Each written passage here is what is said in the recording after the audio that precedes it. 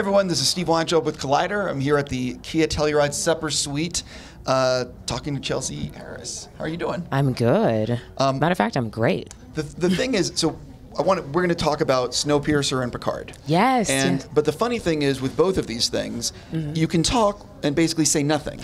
So it's like talking in circles. Or am I wrong about this? No, you are absolutely right.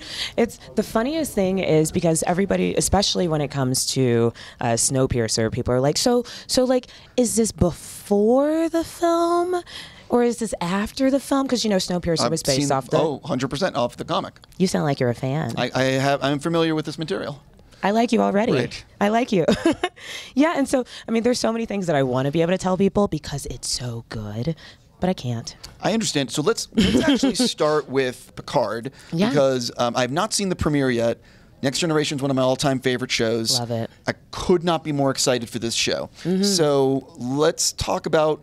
Are you in the premiere, or am I? So actually, no, I'm not in the premiere, Okay. but my episodes start airing next week. Oh, got it. Yes. Oh, so let's talk about actually booking the gig, because you can. How much did you know about Star Trek? And so let's start with that. Okay, so I have to be super honest and say that growing up, Star Trek was always on TV because I grew up in Georgia. It came on after The Simpsons and before X-Files. But I never really got into it when I was younger just because, I don't know, I was watching Disney Channel. Yeah. But when I did get this job and I went back and I had almost an entire month to watch old episodes from Next Generation, and I was actually blown away how relevant those episodes still are. The storylines, the things that the people were going through. I was like, holy cow, how did I get this? How did I get this? For people that have never seen Next Generation, which is disappointing, I strongly recommend binging it. I think it's on Netflix. It's such, and as you said, it's still so timely because the issues they were dealing with were, sci-fi is a great metaphor. You can, That's exactly it. And I didn't become a huge sci-fi fan up until at the very beginning of last year when I got this opportunity. And it's funny because Snowpiercer also being sci-fi, I think one of the reasons why I was able to also get that job is because I fell in love with the genre because of the fact that you can talk about things in this genre that you can't just like necessarily openly talk about in such an easy way, but it's a metaphor. Right? 100%. Yeah. One of the reasons why I'm so excited about Picard, besides, Patrick Stewart, all the normal stuff, is Michael Chabon as a writer. I mean, he is a genius. So I definitely want to talk about the scripts and maybe what surprised you about these scripts versus maybe what you were expecting. Well, something that's actually really interesting. So when you are recurring on Star Trek Picard, they don't give you all of the scripts because they don't want you to know any spoilers. And so the fun thing is, outside of the episodes that I have gotten the opportunity to do, I'm also going to be an audience member watching to find out everything that happens. So when you were getting the scripts for the episodes you're in, did they provide the whole script? They did. Okay, so... That they did. Got it. Yeah, and I can tell you that the scripts are incredible. Even though I wasn't able to, know everything that was going on in the series, it's just one of those things that where it captures you. And it's so much fun watching to see how Picard...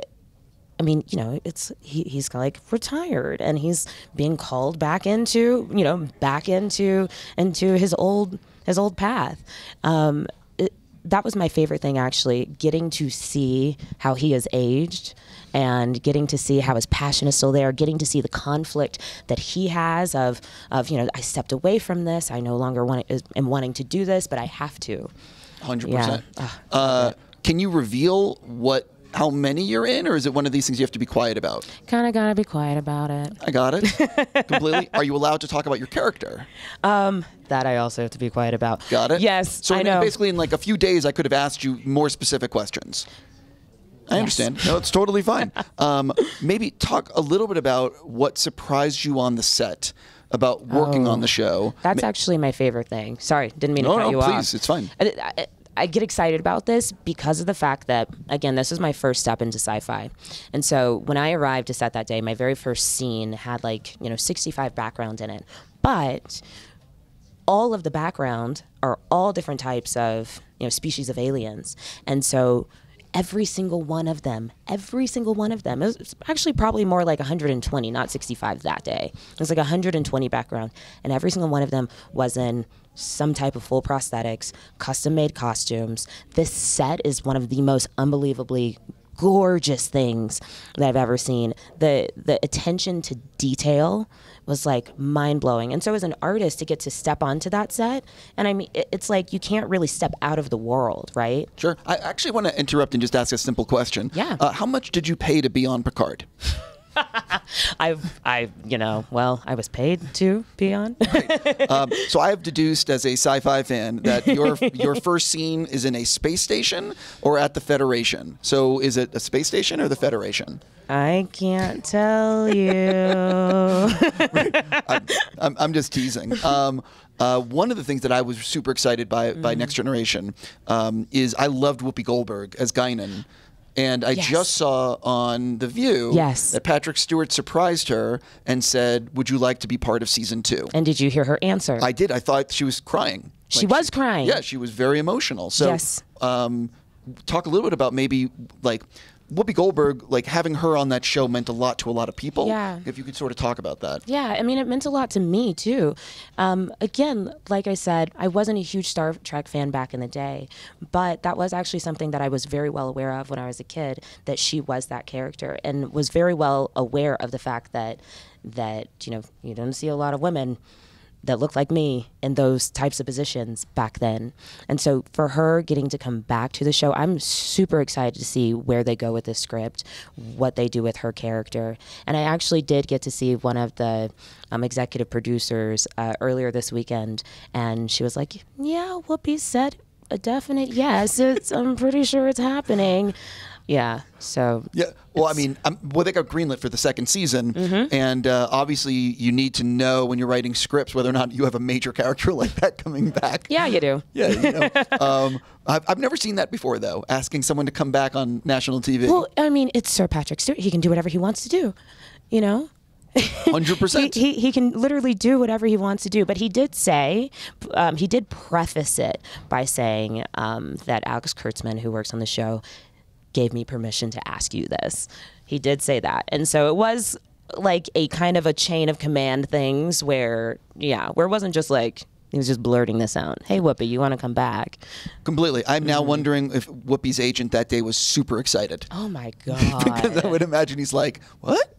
You know, right. It's a great gig. Let's jump into Snowpiercer. Yes. So that has not premiered yet, but they had a panel here at Sundance. Sure did. And I believe it's already been picked up for a second season. Yep. So, which is where you come in. Yeah, that's where I come in. So I will also say that as an actor, that's the first time that I've ever heard of that happening, where a show or the executives of a show loved it so much, the network loved it so much that they said, let's do a second season before the first even comes out. So yeah, it will be coming out TNT May 31st. That's first season. And yeah, second season, that's where I come in. Yeah, it's crazy because the one advantage to this, though, is that you've started filming season 2. Yep, halfway through it. I was going to say, the advantage to this, obviously there's VFX in this show with the train going through the world the way it is. But it also, I would imagine, it allows the second season to premiere maybe sooner, or it definitely allows it to hit in May of the following year. Yeah, I mean, that's my hope.